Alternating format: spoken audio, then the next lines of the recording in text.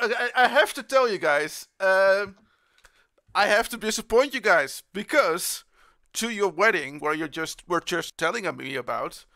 Thank you for the invitation, by the way.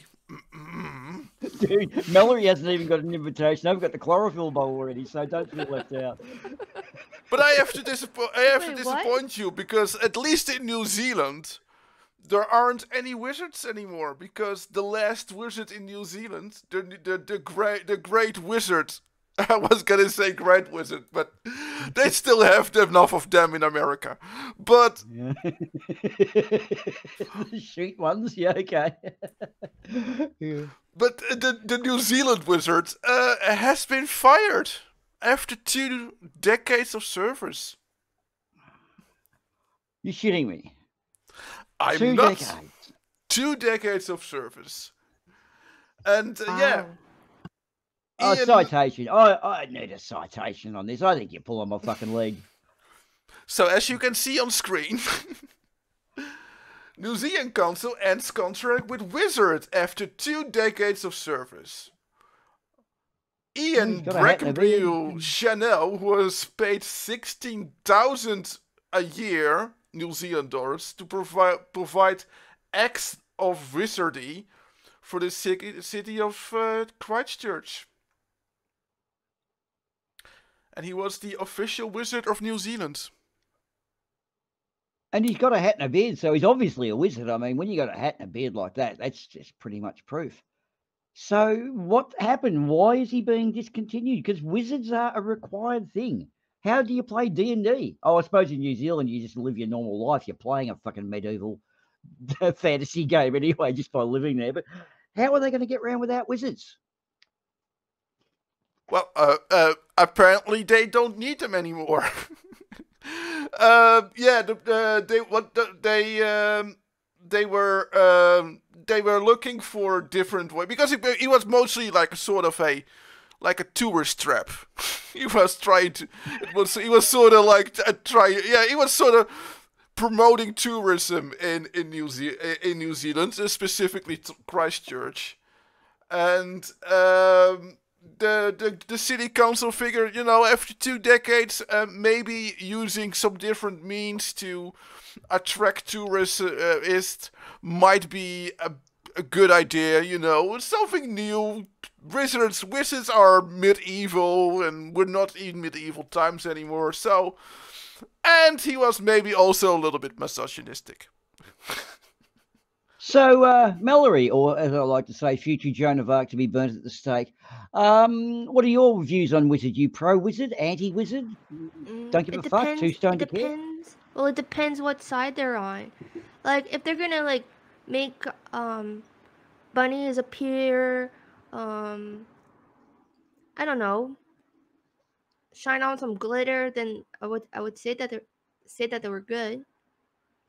But Well, So the ones that can make things go poof in a cloud of smoke, are you happy with that sort of thing? Like, you're not really clear on your wizard philosophies here. no, because I think I'm confusing them with clowns. Okay. Now, look, I'm sorry I'm going to have to bring this up, but there has been some conjecture amongst the community.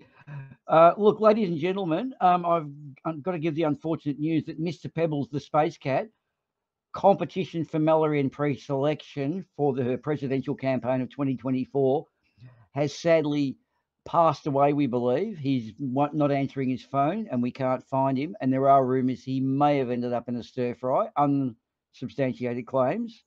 He appears to have been, well, just mysteriously vanished. And as we know, Mallory was having dinner with the Chief Commissioner of Gotham City, Commissioner Gordon, at the time. So obviously her alibi is watertight. So Mallory couldn't have been connected with the unfortunate disappearance of Mr. Pebbles, the space cat. So what are your thoughts on Mr. Pebbles, Mallory? Are you a little bit saddened despite the opportunities it's opened up for you? Yeah, I'm saddened. There will be a memorial. It's tragic. I'm glad that I have witnesses saying that I was away when at the time of his disappearance at the time, but yeah. I miss that cat. Maybe Sorry. before we start making weird accusations, we should quickly continue on. Well, look, I'm sorry we lost Fluffy the spider, and we understand how when an animal or a pet so close to you disappears, it can be tragic. But I mean, I miss Mr. Pebbles, and I'm sure you will. But I'm glad you've turned up and you've showed composure necessary at such a loss. So, all right then, yeah. Well, Mr. Pebbles, may you rest in peace, or rest in stir fry, or be seasoned lovely, or whatever has happened to you. We'll find out. But next week, guys, we'll know a little more about Mr. Pebbles' unfortunate disappearance. Perhaps he may turn up. Who knows? We're hoping. We hope for the best. And to Mr. Pebbles' family, our thoughts and prayers go to you. Sorry. I can't. Okay. Yeah. Sorry. Back on track. Derailed that a little bit. I forgot to mention that one to you in pre-selection. Okay. Mallory for president 2024 by lack of default. Yeah, but not with help of Versity, apparently, because he's done finito. Despite the fact that he did things like rain dancing in New Zealand and Australia during droughts. Right. Ooh.